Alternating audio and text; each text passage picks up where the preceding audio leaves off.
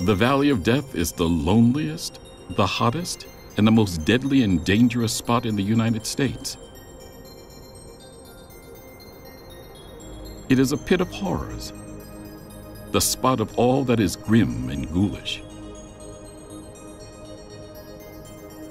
Such animal and reptile life as infest this pest hole is of ghastly shape, rancorous nature, and diabolically ugly.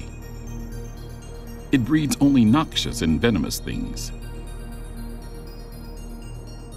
Its dead do not decompose, but are baked, blistered, and embalmed by the scorching heat through countless ages. It is surely the nearest to the little hell upon earth that the whole wicked world can produce. New York World, 1894. Indeed, the hottest temperature ever recorded on the planet was recorded in Death Valley in July of 1913, a scorching 134 degrees Fahrenheit. But Death Valley National Park offers a heavy dose of something else.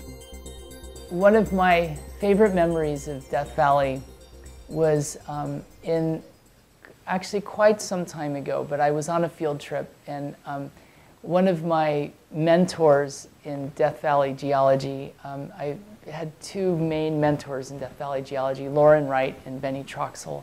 They've been working there since the early 1950s. But Benny Troxel was leading a field trip that I was on, and I was in his car, and he took us up to Dante's View, and it was the first time I'd been to Dante's View, actually, in a couple years. And I hadn't remembered, I think the time before I'd been up to Dante's View, it had been really cold and windy. And when it's that cold and windy, it's hard to really take in the view. So I hadn't really appreciated it, so my memory of it wasn't that great. And we got up, coming up to Dante's View, you drive up this long grade, and then just as you crest the ridge and basically pull into the parking lot, you can see the view.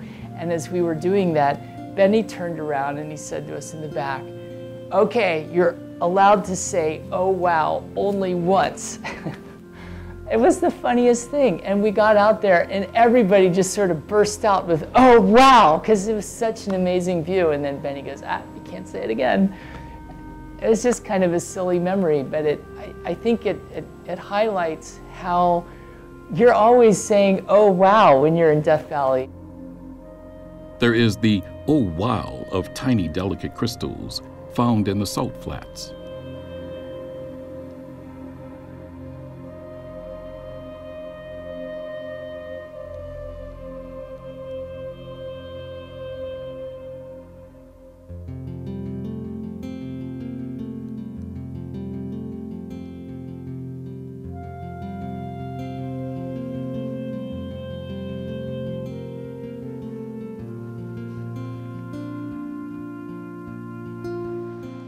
The "oh wow" of a European-style castle in the middle of an American desert.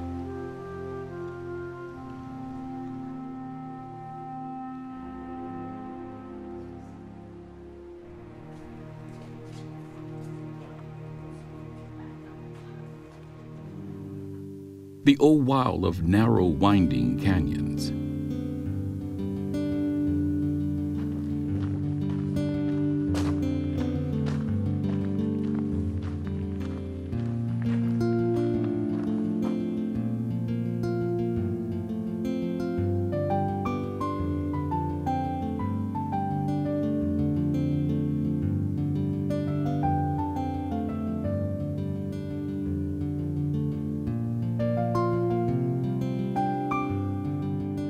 There is the "oh wow" of a small mountain spring containing the only living members of an ancient species of fish.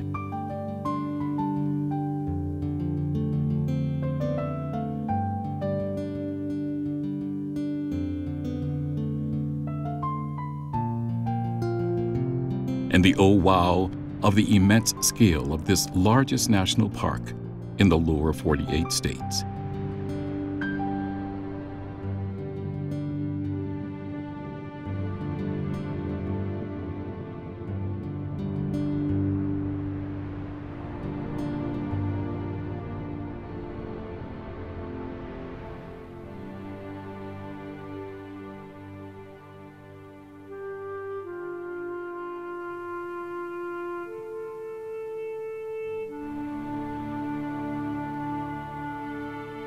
Death Valley strikes me as a park that's a park of extremes. I mean, you've got the lowest point in North America at 282 feet below sea level of Badwater. It's the biggest park in terms of sheer acreage. You've got the biggest rise of a mountain to the top of Telescope Peak from Badwater. It's over 11,000 feet change. And also it's the hottest and driest place around. I mean, 134 degrees was the high temperature in July 1913. So this is a place that is just so radically different and so radically extreme from most of the rest of the parks in the national park system. I mean, the view from Zabriskie Point as you're coming in from the east side is quite something when you can actually see into the valley, and it is just this gnarled wonderland of, I mean, bleakly beautiful is the most apt descriptor I would use. I mean, there's not a shred of plant life hardly anywhere except a few wildflowers poking out of the canyons walls, and you've got the oasis down at Furnace Creek, but this is just a gnarled fantasy land of red and yellow and different hues, and then you can see it's just this dry sea. The salt is still there like rings in a bathtub.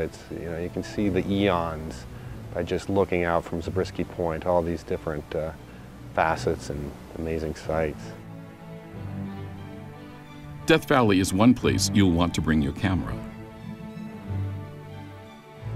Marley Miller has written a book on the geology of Death Valley and is a renowned photographer. Oh, I love taking photographs in Death Valley. I think I probably could have finished my research a little more quickly if I didn't have a camera with me, because I was always getting distracted with my camera. There's always so much to see. I love taking pictures of geological phenomena, and it's everywhere you look in Death Valley. And if the light is a little bit low, and maybe there's some clouds in the sky, you have good lighting conditions, and just about anything you take a picture of is interesting. So there are so many photographic subjects in Death Valley. It's just a blast to go there and take pictures. Every place you look from sunrise to sunset is a place to snap a photo.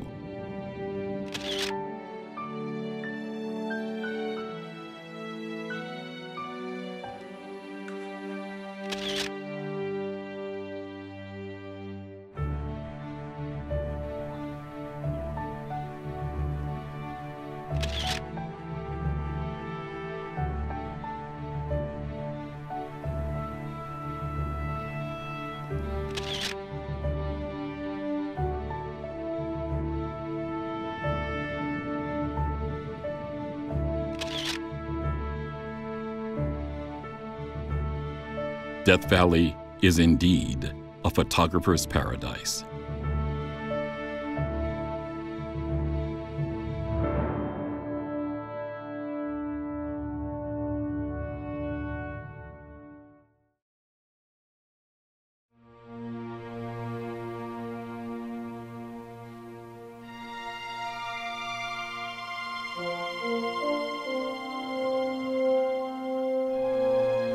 The beauty of Death Valley is the beauty of the desert, one of the great deserts of the world, the Mojave Desert.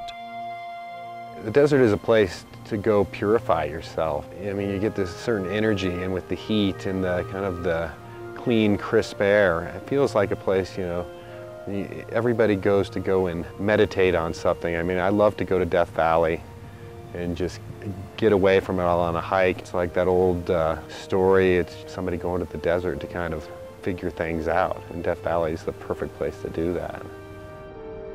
The beauty of Death Valley National Park begins on the grandest scale.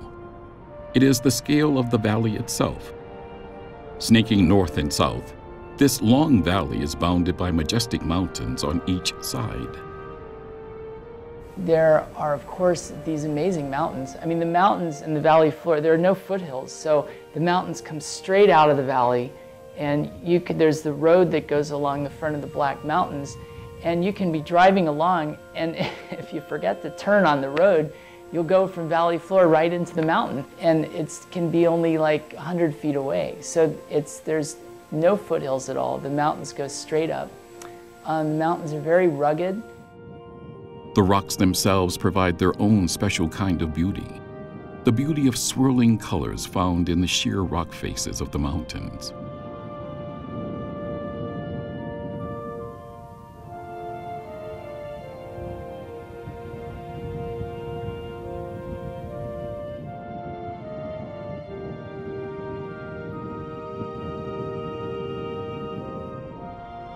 But Death Valley is also known for the extraordinary colors of the many badlands along its eastern edge.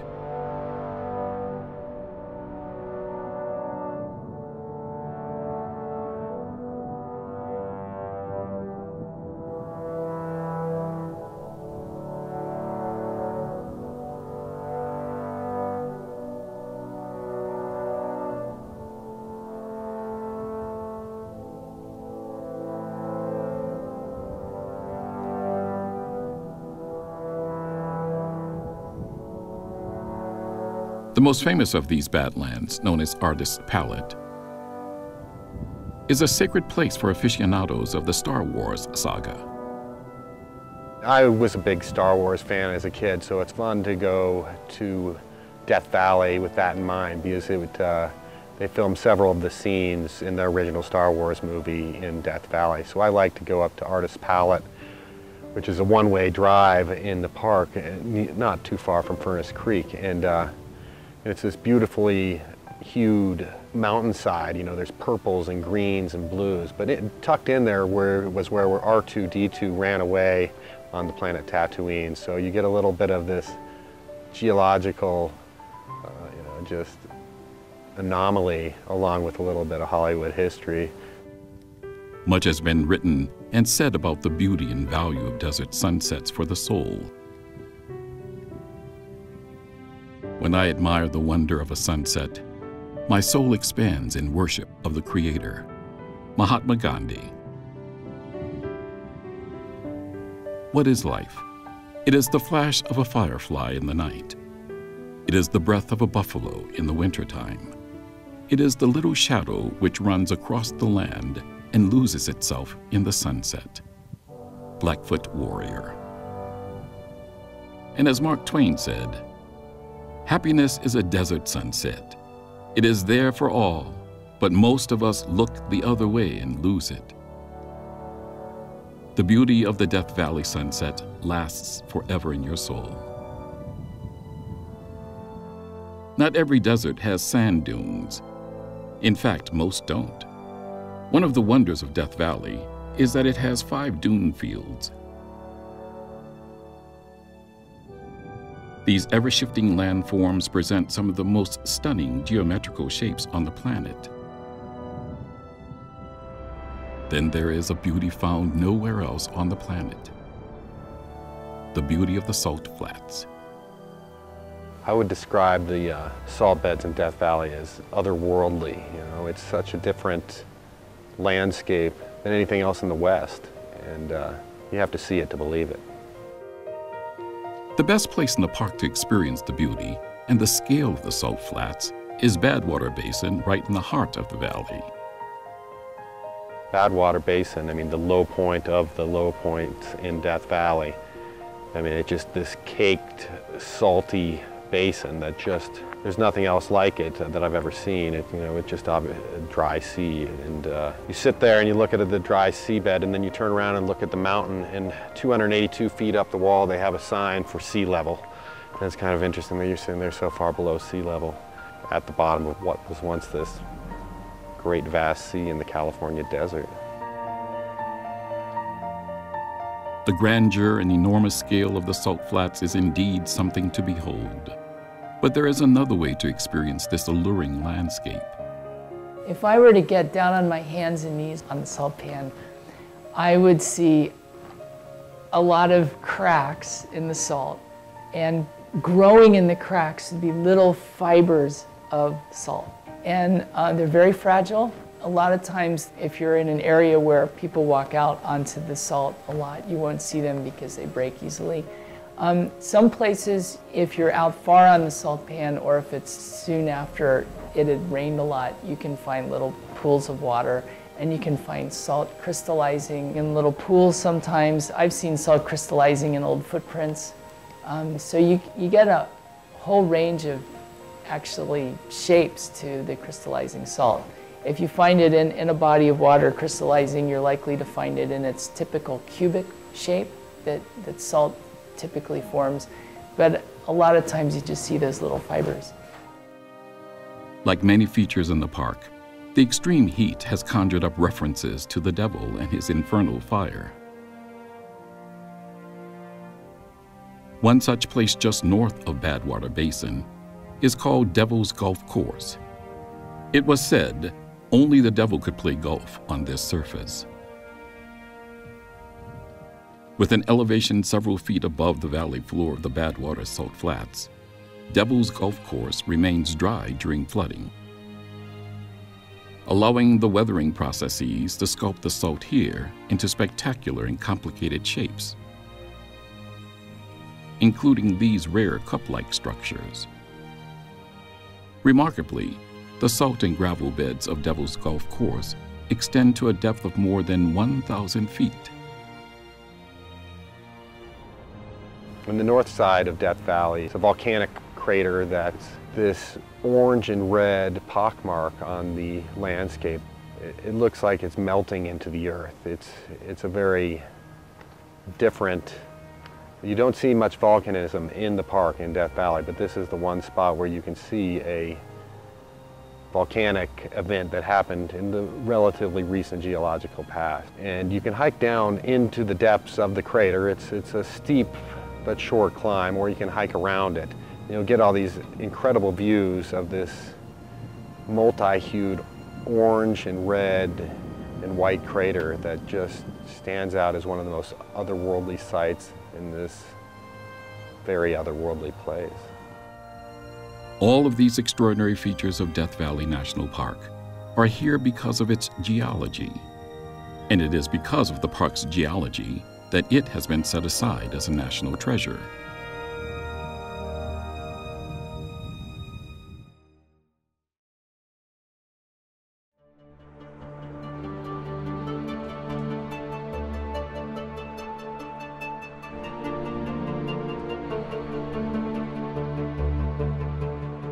Flying over western Utah and across Nevada into southeast California is one of North America's largest geographic regions, the Great Basin, with its basin and range topology. Below we can see the pattern that makes up that topology. Running north and south is a large sequence of mountain ranges separated by valleys. The Great Basin, tectonically chopped up area, if you will, in the western United States that extends from the Rocky Mountains westward to the Sierra Nevadas in California, represent a typical example, I think, of what in this country we think of as a physiographic region. Physiographic regions meaning regions that combine physical surface topography characteristics with biogeographic characteristics and to a certain degree climatological characteristics, but basically they are defined by their underlying geologic structures. Dutton argued that the Great Basin looked like an army of caterpillars marching northward out of Mexico. And in fact, on the old maps, that's really what they look like. These generally aligned mountain ranges, the product of tectonic forces at the edge of the craton, North American craton, represent a unique terrain type for Americans at any rate. The Great Basin is a physiographic region punctuated by shallow lakes and large sand deposits. There are rivers, but they don't flow to the sea. On the ground, the Great Basin looks like this: low-lying Rocky Mountain ranges. On this map, you can see the vastness of the Great Basin. Human habitation is minimal, with the only substantial metropolitan areas, Reno, Las Vegas, and Salt Lake City, all located along its boundaries. And here is Death Valley. How this region, including Death Valley National Park, came to be as it is based on the study of geomorphology. It is a way of mapping of landforms to try to say these areas are similar, behave similarly. So if, for example, you might have a region such as the Basin and Range in the western United States, and the idea being that you would call that a region, a geomorphic region or a physiographic province, in order to say the processes within that region are similar. And it's a useful way of describing landscape processes. You're able to take a region and say, this region is dominated by faulting, normal faulting, and dry desert processes, and therefore we would expect it to produce a certain set of landforms and certain set of physical geographic landscapes. Landscapes derived from intense mountain building processes. So there's this big compressional mountain building event in the Mesozoic. And today it's an active place for mountain building. The crust is extending, and so you get these big faults called normal faults. And that's why the mountains are rising today, and we see all sorts of features along the front of the range that indicate that it's very active. The floor of Death Valley is dropping relative to the mountains. So the mountains are going up, the floor is going down, and that's because there's a big fault zone between them that causes the mountains to rise and the floor to drop. And that fault zone is potentially an active fault. There's all the indications along the valley that it will slip again. And it's a product of crustal extension. So the region of Death Valley is basically being pulled apart, and that causes things to break, which makes the faults, and so then the movement along the faults causes that change in elevation. This pulling apart of the crust is true not only for Death Valley, but the whole basin and range region. But what about those volcanoes on the north side of the park? Partly because of Death Valley's crustal extension, when the crust extends, it tends to make it easier for magma to make its way to the surface. And that magma then, if it makes it to the surface, becomes lava, which is volcanic. And there's a lot of volcanic features in Death Valley. There are some very recent ones. There's a series of volcanic explosion craters at the north end of the park called the Ubehebe craters. And the latest information I have on that is that they might be as young as about 300 years old. And they formed because magma was moving up towards the Earth's surface and interacted with groundwater, which caused the big explosion, hence the craters. The spectacular badlands found in Death Valley are also a product of the valley's widening and sinking. This movement, combined with the uplift of the Black Mountains to the east, tilted the old valley floor. A tilting that is clearly visible in the Badlands. This tilting provided the necessary relief that set up the differential erosion patterns that produced the Badlands we see today. However, there are a number of prominent geologic features that are not a product of mountain building. Sand dunes are one. Death Valley's got a number of dune fields. I think there's 5 within the national park, but they're relatively small compared to the whole park. And so they form only in specific places. And just in general, for sand dunes to form, you need a source for all the sand. You need wind to move the sand, but you also need there to be a place that the wind kind of dies out a little bit so it drops the sand. And so those really only occur in a few places. And that's one reason why sand doesn't just cover the whole place. And if you look at the locations of these sand dunes in Death Valley, they tend to be in not quite nooks and crannies in the mountain fronts, but when you look at a map, you can see that there might be an embayment in the mountain front, and that's where the sand dune field would be typically. So they're always in a slightly more protected area than the rest of the valley. Other prominent geological features in the valley, not caused by mountain building, are the large alluvial fans that seem to pour out of each side of the valley from the mountains above. From the air, these erosional features clearly resemble handheld fans. They result from the natural erosion and breakup of the mountains. Erosional material falls into the numerous mountain valleys, and during extreme flood events, the water is so powerful it pushes sediment and rocks out of the canyons into the valley below. Out on the plains, the material spreads out into the characteristic fan shape. Interestingly, on the east side of the valley, there are numerous smaller alluvial fans. Whereas on the west side, the erosional material is formed into a few very large alluvial fans. Walk out onto an alluvial fan, and you'll be walking on what's called desert pavement. You can see something called desert pavement on a lot of the alluvial fans, where it's just like a pavement, where there are a lot of small interlocking pebbles and sometimes larger rocks with finer and finer rocks kind of in between. And these tend to form because the wind will blow the finer material out, and through time those rocks kind of rearrange themselves and form this kind of interlocking, very smooth, hard surface that's just like a pavement.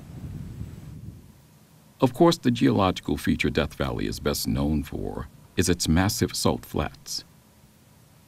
The salt flats in Death Valley are, there's hundreds if not thousands of feet of interbedded salt and gravel and mud out in the salt pan. Most of the salt pan today is covered in salt. And the salt there is there because water, which will carry various salts, will evaporate when it gets to the floor of Death Valley. So Death Valley, the floor itself, is the terminus of a river called the Amargosa River, which sources on the other side of the Funeral Mountains in the Amargosa Valley, and it flows south for quite some distance, and then turns around and heads north. So it can carry water when it's flowing, so during the rainy season. That water carries salt. When it rains in Death Valley, water will come down off the alluvial fans and empty out into the salt pan. And all that water is carrying salt with it. And when the water evaporates, which it always does because the summers are long and hot, the salt will precipitate out of the water. Death Valley also used to be filled by a lake some 10,000 years ago called Lake Manly. And so during the end of the ice ages, there was a lot more water. And so there was a lake that was at times up to 600 feet deep that filled Death Valley. All that water is evaporated, and so it's left behind a lot of salt. Salt, which is a major factor in creating one of the unique ecosystems in Death Valley.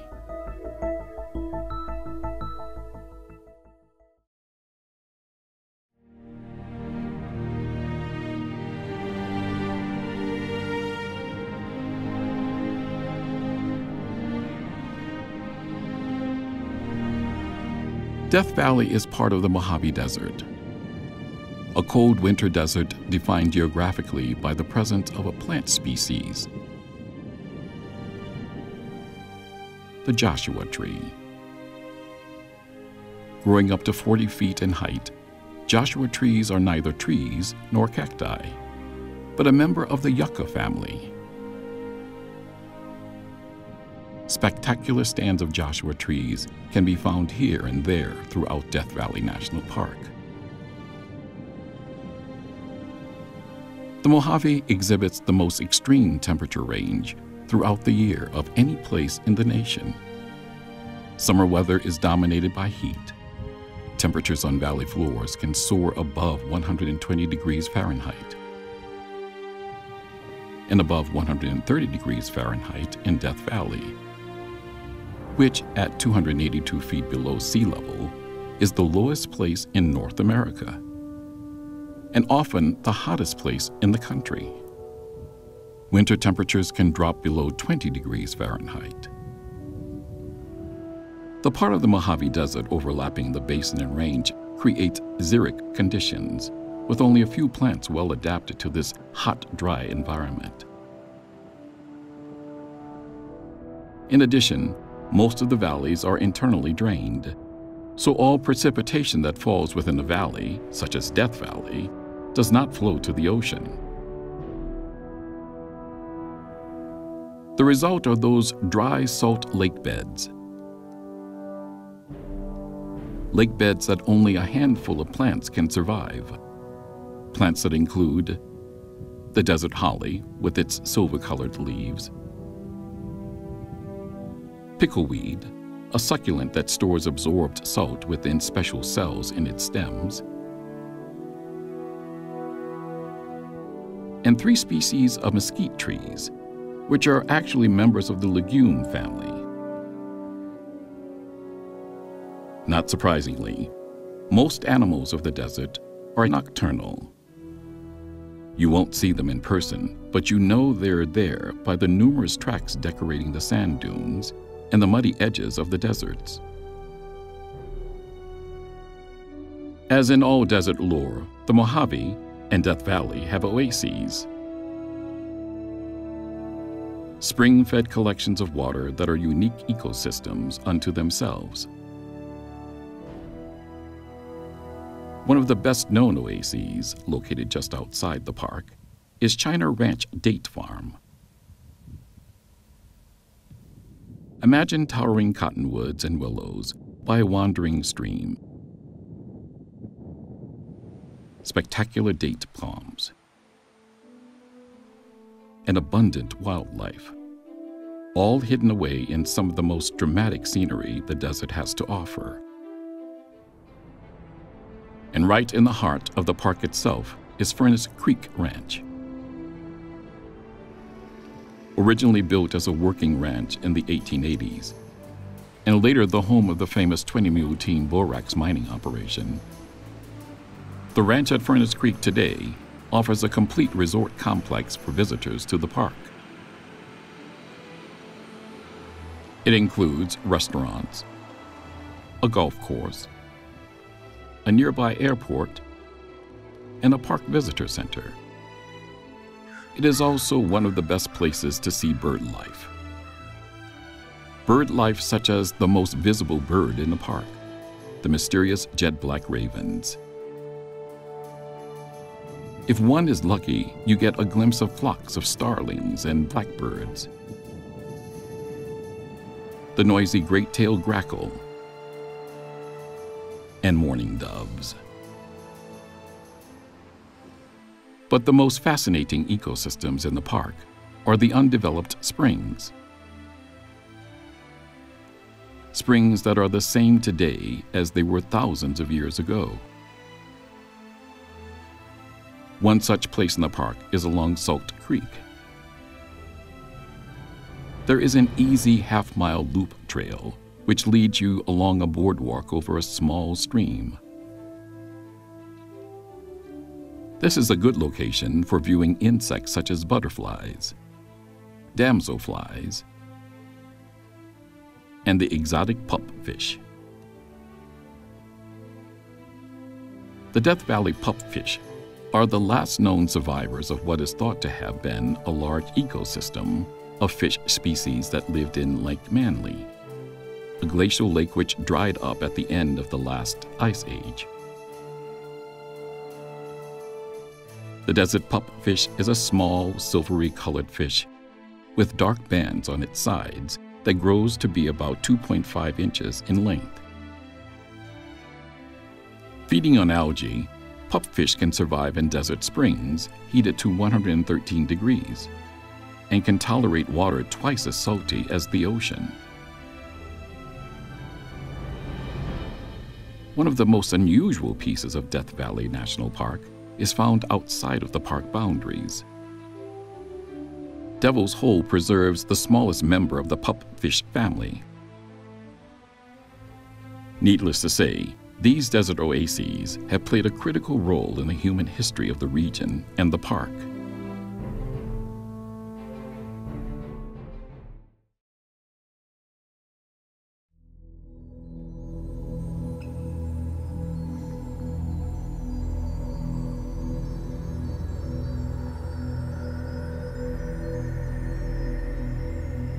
Death Valley, being one of the most inhospitable places in the country, it is amazing that anyone lives here at all.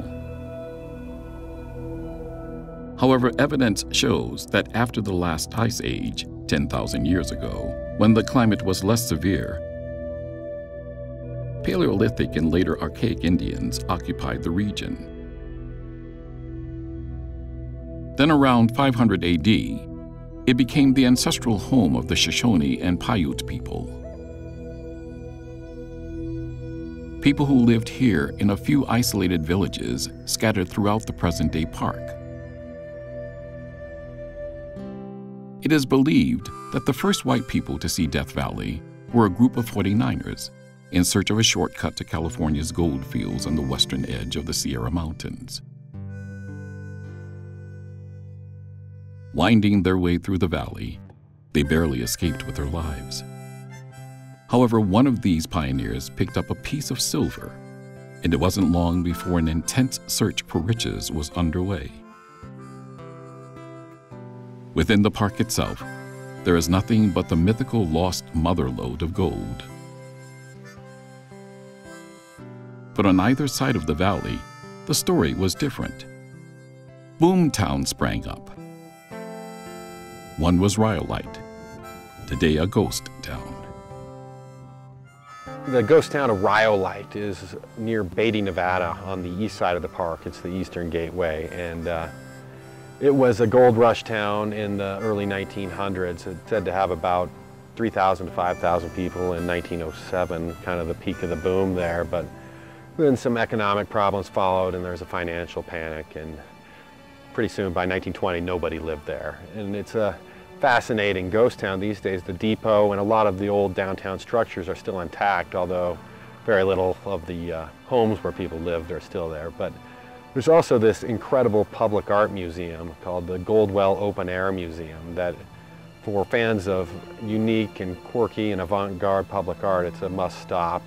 There's a interpretation of the Last Supper made with these ghostly frozen fabrics, so that somebody had probably climbed into them and sculpted them, and so it looks like this invisible humans in them, in each of them, and there's a whole Last Supper of them alongside each other.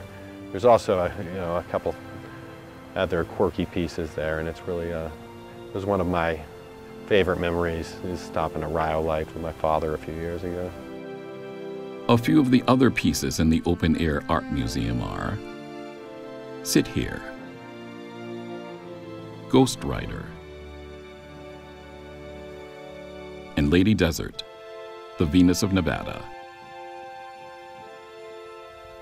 All that survives today of this once bustling boom town is the Cook Bank Building, the Rhyolite Mercantile General Store, and the once glorious train station.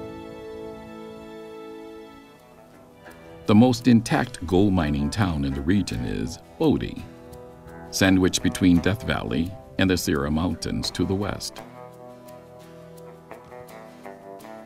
Bodie was in its heyday in the late 1800s. What's left today stands in a state of arrested decay and is maintained by the California State Parks system. However, in Death Valley, although many searched and many more claimed there was a mother lode, no gold of significance was ever found.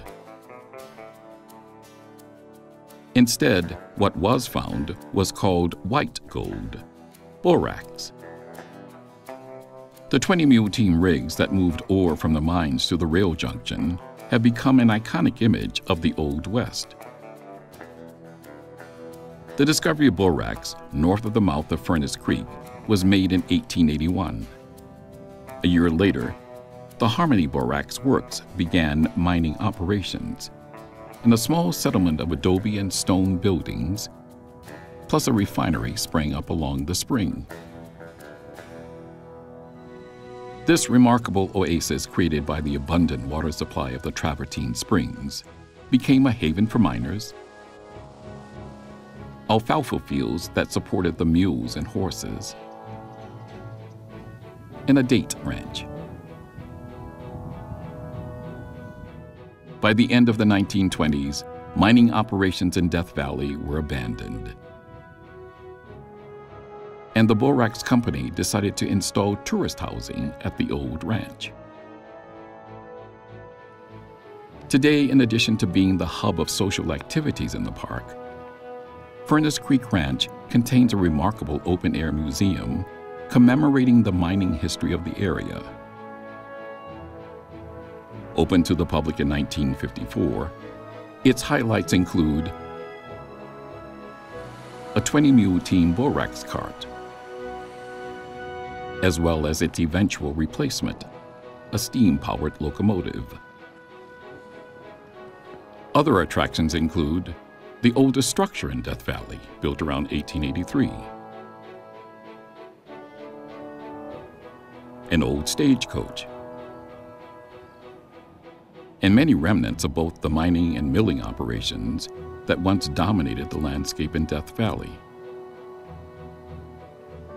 As the mining operations were winding down, a new piece of Death Valley history was just beginning: Scotty's Castle. It's in the north side of the park, and it's in one of these few rare green oases of the park. And it's an architectural masterwork. It's very unique, kind of one of these must-do things on the north side of the park. And the tour guide is they do it in period dress and everything, and they're characters, you know, they're like actors. And so it's quite, it's quite a place. It's an architecturally unique place, and it's got this unique history of this kind of con man that befriended the tycoon, but the tycoon liked hanging out with the con man so much he didn't mind being conned by him. And you get all that on this fascinating tour. Our tour guide was interpretive park ranger Eric Nakmus. My name is Eric, and I'll be your guide here for the next 50 to 60 minutes or so as we head through the house. So almost everything in the house is original, so I ask you not to touch anything or lean on any of the furniture. It's really easy to do. And the one I always catch myself doing almost is leaning on the walls. See, when we're outside here at the back porch, try to lean against the walls and try to please each other too. Now you can take photos as much as you like. There's no restrictions. You can use the flash and everything. We went through the main gate into the castle courtyard. Inside here, and you look over the main door, it doesn't say Scotty's Castle. It says Death Valley Ranch. And so Death Valley Ranch was the original name, I guess official name, that Albert and Bessie Johnson called this place. They were the ones that actually purchased the land, built the house, and used it as their vacation home. So they were millionaires from Chicago, making about $1 million a year, and they could build a vacation home anywhere they wanted. Basically, they're going to build it, from scratch, so there are all their custom specifications. And Death Valley is a place that is famous for being inhospitable, a desert wilderness, the driest and hottest place around. The year they started construction, not a single drop of rain fell, 0.00 inches of precipitation, and the average is only 2 inches a year of rain. So if you were in their position, you have millions of dollars to build a custom vacation home, your dream home, anywhere you wanted to. You think this is the place you would choose? A lot of obvious reasons why you would not want to choose Death Valley, but there were a lot of unique opportunities they found out here that kept them coming back again and again. And we'll talk all about the opportunities that they found, as well as how their Death Valley Ranch came to be so well known as Scotty's Castle. Scotty was basically their friend and partner. And we'll talk all about how they got to know each other and how this place got built as a result of that partnership as we start touring through the house. So if you follow me, we'll head right through the main door here.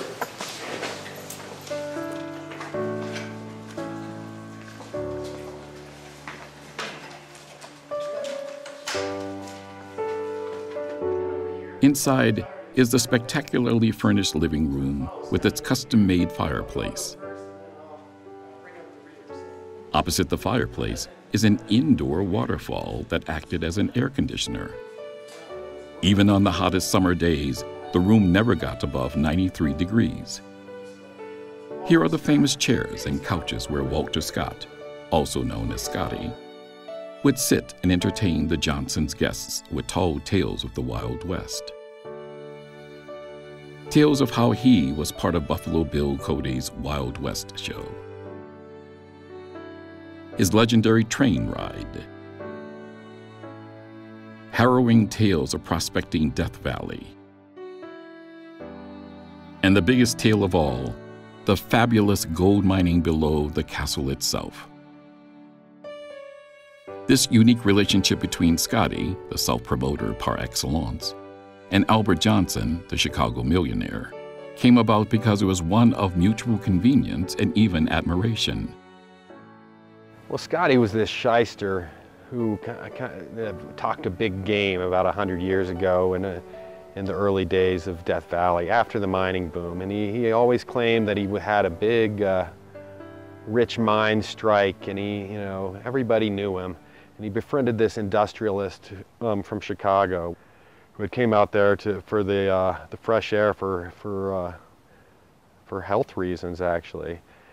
And although he kind of knew that Scotty was a bit of a fraud, he financed him, and they built this castle together. I mean, it was Johnson's place to live, but Scotty, when Johnson wasn't around, would tell everybody that it was his place. So it got the name Scotty's Castle. We continued the castle tour inside the solarium. And you see this little keyboard here, this 25 keys correspond to the 25 chimes in the clock tower behind us here. So you can even play the chime tower inside the house. Now up over the fireplace we have Albert and Scotty. And you'll see, I forgot to point out, we're gathering up, you might have seen the JS on the grill there. And on all those property posts, there's JS stamped on there. You'll see it a few little places around the house also. So Johnson and Scott, and Johnson and Scotty came from very different backgrounds, and it's kind of funny, almost illustrated in the photos here. People like to joke about Scotty's picture looks like a mugshot. It's a profile shot. I don't know how many of you have a photo of your profile in your house. So Albert was born into a wealthy Ohio family, attended Cornell University, and got his degree in engineering. Of course, like every medieval castle, this one too had a lavish dining area. When the Johnsons would have guests for dinner, sometimes Scotty would sit in this chair over here, sort of again hold court, and he sat beneath right beneath this inscription. It says "Ake Dicha," translates into "Oh what joy" or "Oh what happiness," and that was Scotty's role here. Fill this room, this house, with joy and happiness by telling his tales of adventure and his experiences out here in the West. Now, one thing he might have teased Albert about was these bookshelves. Albert wanted this to be his personal library, and had these shelves designed for his books. But Bessie wanted this to be the formal dining room. So you can see who won that argument. So Albert doesn't get his library here, but you can imagine Scotty teasing him about it, telling guests, make sure you ask Albert to give you the tour of the library later. Things like that. But Albert did get something more important to him here, the opportunity to build this house, to take on the challenge of not just the construction of the house itself, but providing those modern conveniences like electricity, most of all. And the best example of how he's able to sort of engage his mind as an engineer to do so is by some of the things that they have over here in the kitchen. This place was designed with electricity, but every light fixture, almost every light fixture you see, is kind of made to look like it was originally for holding candles.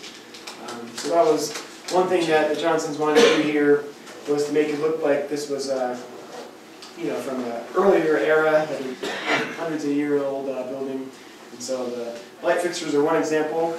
The refrigerator here, the electric ice box, is another one in which they could have closed this redwood cabinet to kind of hide it away.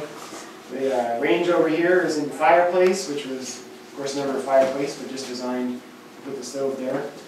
And in the corner over here, you can't quite see it over there, but you'll see as you walk by on the layout, there's what's supposed to look like a well. There's pulley at the top and then a barrel at the bottom.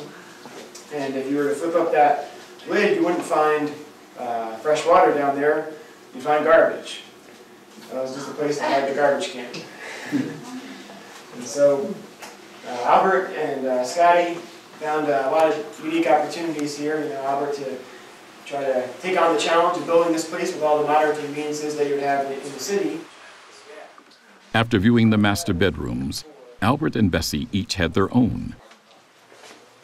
We walked across a gallery and peered into the guest rooms. The tour ends in the Johnsons' Entertainment Center. Has anybody watched any of those TV shows where celebrities show off their houses, you know, they go through with the cameraman?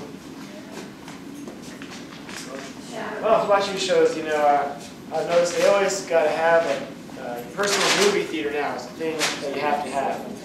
So the Johnsons actually intended to also have a personal movie theater in this room right here. The idea was there had been a screen set up here, and then they had this theater organ that would accompany the silent pictures, you know, of the day. I guess they never quite finished the screen because you know, talking movies had basically taken over the silent films. But they did have the organ, and you know, that was a pretty expensive thing to have, to say the least, and probably the most impressive feature of the house. So you could play the organ from over there, of course, and there's a concert every year in June, the 21st and 22nd for this coming year in 2013. You get a chance to come back. It's something not to be missed. But you can also take these rolls of music and just load it up into the automatic player here. And today we've got it all rigged up. We don't need to load it up to do that. It works with just a simple press of a button, and it'll start playing tracks that are basically loaded up onto there.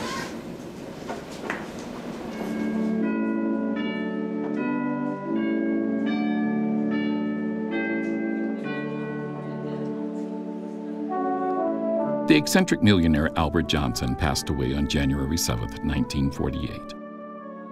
His beautiful wife Bessie preceded him by 5 years. The incomparable Sphinx of the desert, Walter Scott, died in 1954. In 1970, the National Park Service purchased Scotty's castle for $850,000. It has become one of the must-see experiences in Death Valley National Park.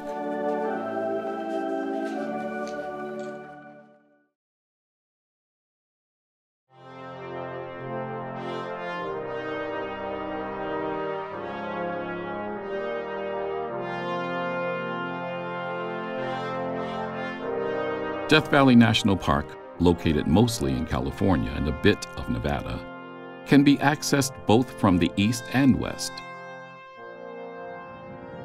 In 1933, President Herbert Hoover designated 3,000 square miles as Death Valley National Monument.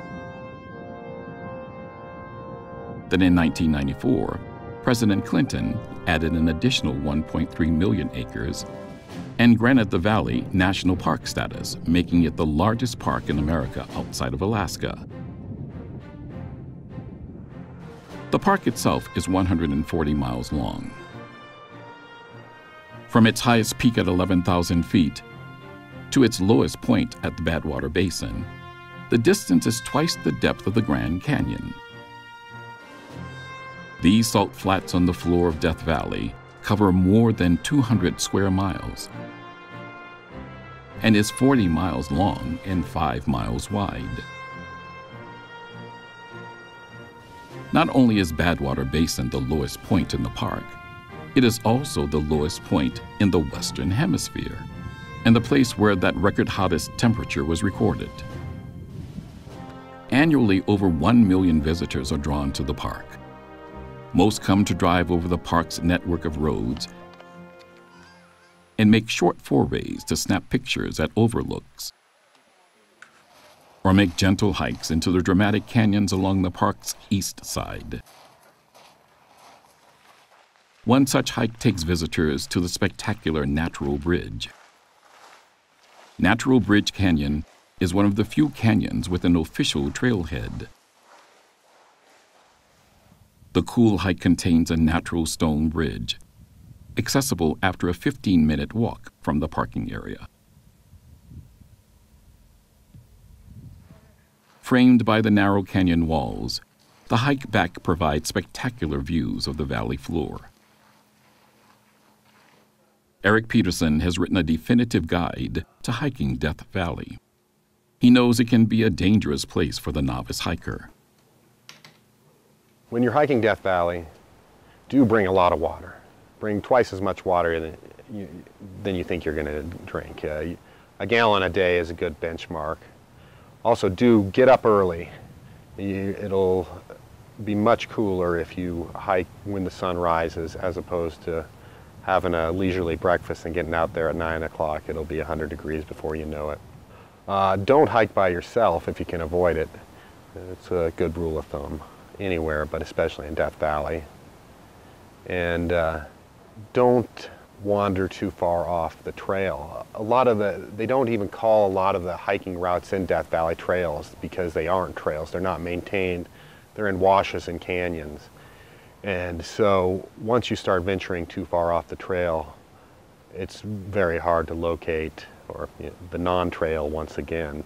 So it's highly recommended to have a map and have a clear idea of your route before you embark on that journey. A favorite trail for both the geologist and the hiker is Titus Canyon.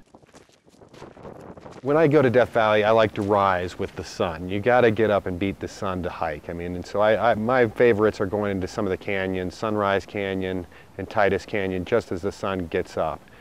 And go on a nice loop hike and get that beautiful golden hour of sun for some photography and catch those colors, those reds and yellows and oranges, and just their very stark beauty.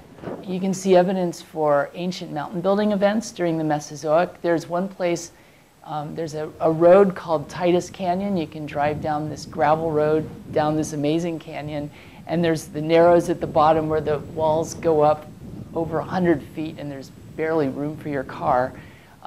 Those rocks they look like they're flat lying. And normally a flat lying rock is one that hasn't been deformed much because sedimentary rocks are deposited flat.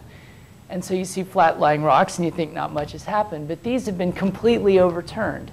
And they've been completely overturned because there's a big fold.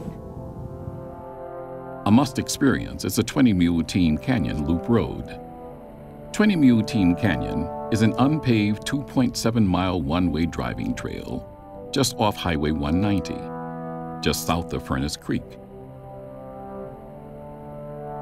Although the name of the canyon conjures up images of the famous 20 Mule Team wagons, originally introduced by William Tell Coleman to transport borax ore to the Harmony Borax Works,